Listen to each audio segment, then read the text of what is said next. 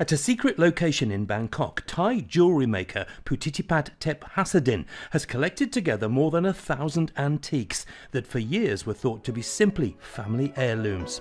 But it's now believed these are lost treasures, some thousands of years old, removed from China at the time of the fall of the Qing dynasty more than a century ago.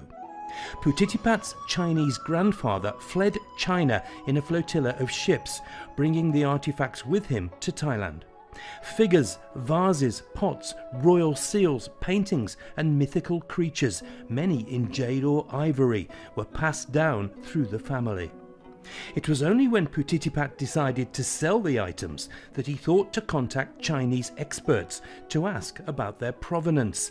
The answer came back: they were royal treasures, believed destroyed in an uprising against the last Qing emperor that led to the birth of the Chinese Republic.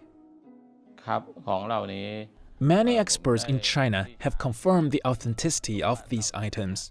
There are many types of treasures, such as jade-carved dragons, which are considered auspicious in China. The majority of them are thought to have been the personal belongings of an emperor. Many of the items are thought to have once been the property of ancient Chinese dynasties, and by tradition should only be owned by an acknowledged heir. Chinese authorities are said to be delighted at their forthcoming return.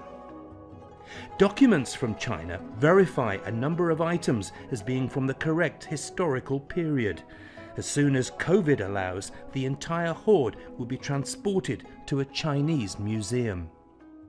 Back in those days in China, if an item contained the symbol of a dragon, it meant it was associated with an emperor, as commoners were forbidden from using it, and large jade items were considered extremely rare.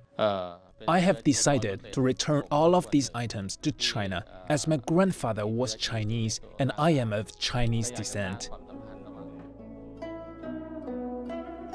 Authorities say their return will strengthen Chinese-Thai relations and vividly help tell the story of China's ancient history and culture. Martin Lowe, CGTN, Bangkok.